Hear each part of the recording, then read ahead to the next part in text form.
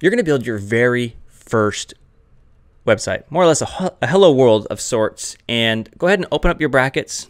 Okay, the brackets icon over here. This is the default file it came with. And I'm just going to go to File, New, or you can do Command N or Control N on PC.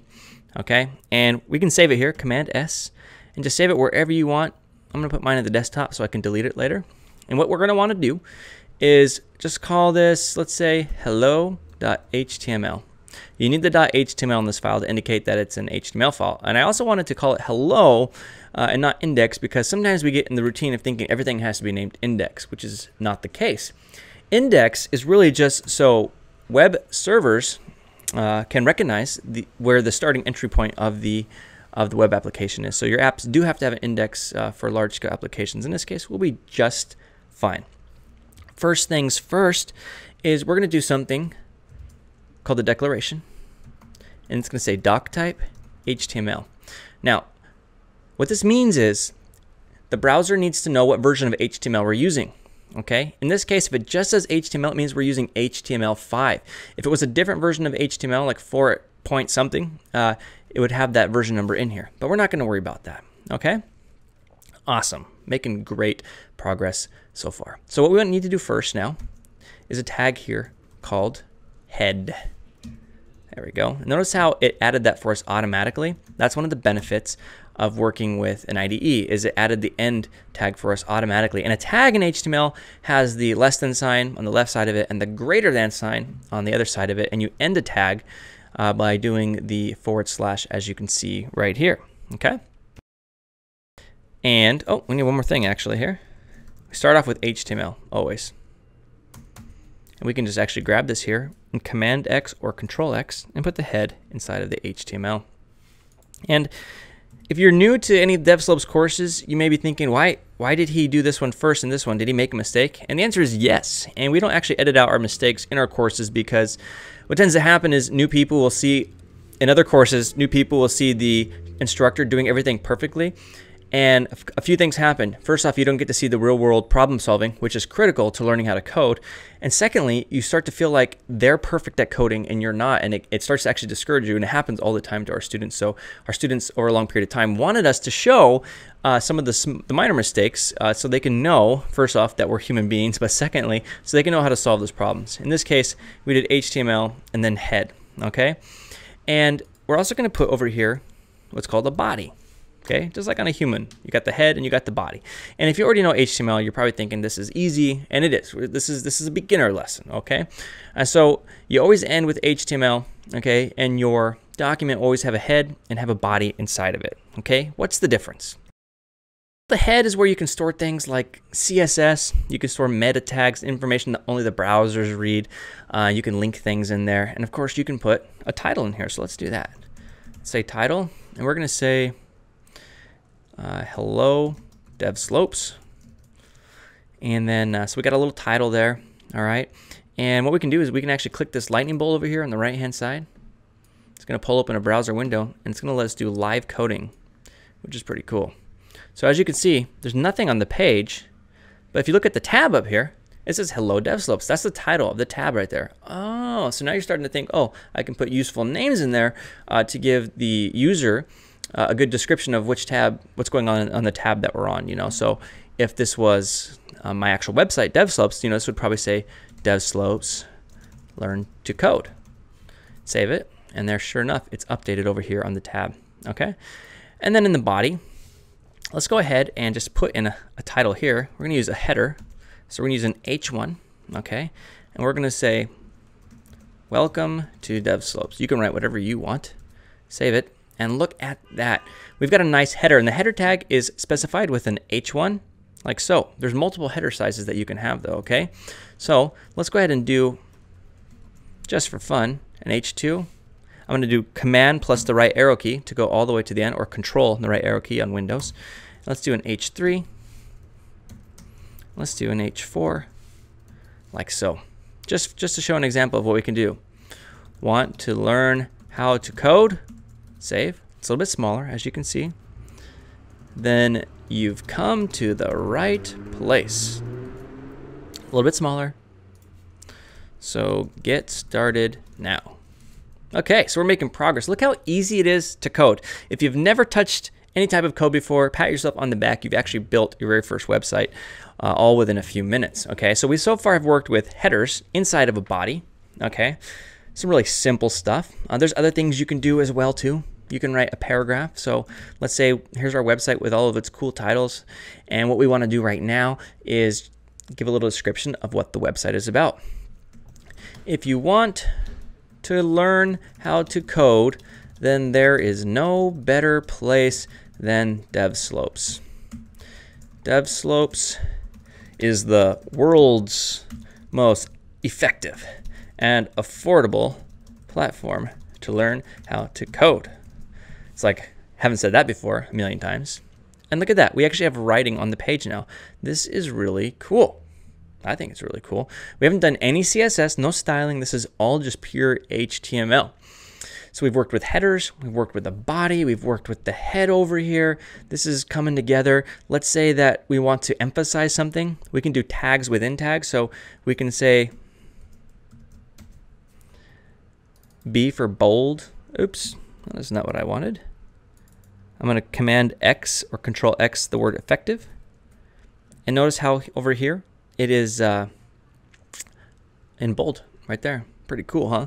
So there's other type of effects. We're not going to go over all of them right now, but there's different things that you can do, and you can do it relatively fast. Now notice if I press enter here, nothing's changing on the page. Why am I'm adding all these lines, but nothing's changing on the page? Why? It's because HTML, okay, is a hypertext markup language, which means everything that displays on the page is based on the rules of the language. So adding spaces isn't going to do anything. However, let's say that we wanted to keep writing. So let's say right here, we wanted to say also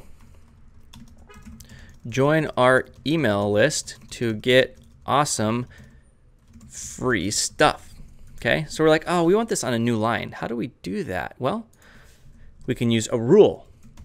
BR. Ah, it's a line break, and we can do it twice. Okay, pretty cool stuff. You may be used to seeing a forward slash in front of it. Oops. Actually, in the end of it there. But you don't need to do that anymore with HTML5. Okay, just BR. That means a line break, and we're going here. Pretty cool stuff. Maybe we also want to put a line in between, so we can just say HR, and it's going to put a horizontal line in there, which is kind of cool. Also, join our email list to get awesome free stuff. We're just having a little bit of fun here. You're writing your own website. This is just a small step into the world of HTML, but this is really cool stuff. Really, really cool stuff. But notice how these things are red over here.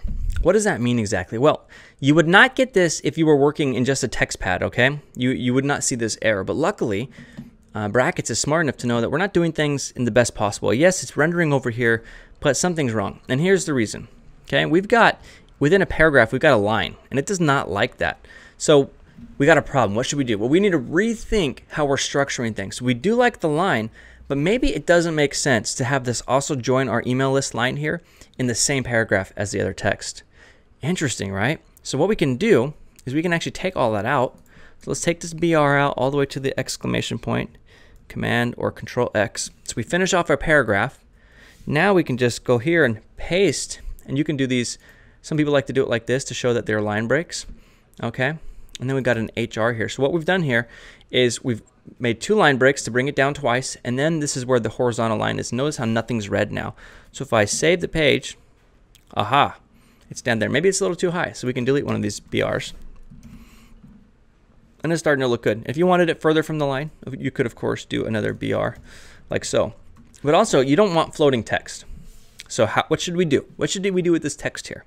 It's still there, it's rendering, but we should probably put that for good measure and for proper programming practices, put it inside the paragraph tags. So let's go ahead and Command X that here and paste it here. And also notice how it gave a little bit of an indent there. Okay, so it has a little bit of formatting built into the rules of the language. And this is really starting to come together. Of course, the word free definitely deserves some emphasis. Let's go ahead and give it some now. We can use the EM tag for emphasis, and we can just go ahead, oops, and paste it right in there. And notice how it's italicized. And maybe you're thinking, wait a minute, I've used the italic keyword before. Well, let's put the italic keyword over here, over by affordable, which is just the I. Command X or Control X, the word. We'll put it in between. Okay, so notice how affordable is italicized, and so is this. Well, it is slightly different. So emphasis means you want to give it stronger emphasis than the italicized version. So if you want something that has very strong emphasis, use the EM.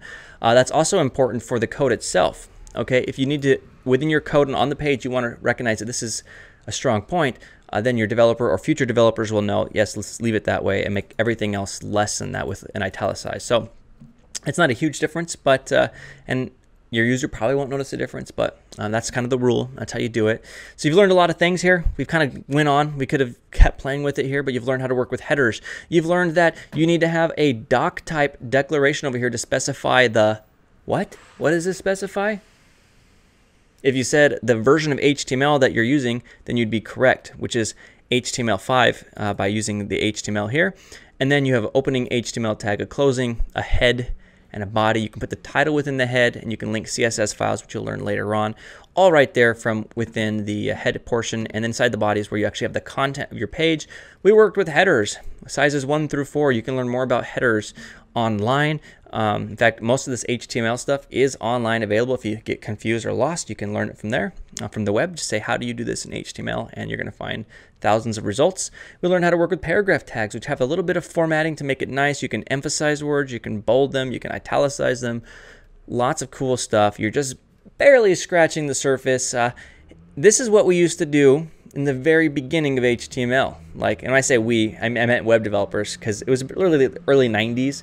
And I was still a kid back then, but there was no styling. Okay, it was all code just like this, and we had to do weird tricks and things like put empty GIF images for indentation and things like that, because there was no indenting before CSS came out, and so we had to do weird things like that. And so right now you're just with the bare bones. You're coding like it was in 1991. So you know, if you lived back then, you'd be getting paid to do work, but there's so much more now, and you got a lot more to learn. So let's go ahead and dive into the more advanced stuff. This is Mark Price with DevSlopes.com. Get ready to have some fun.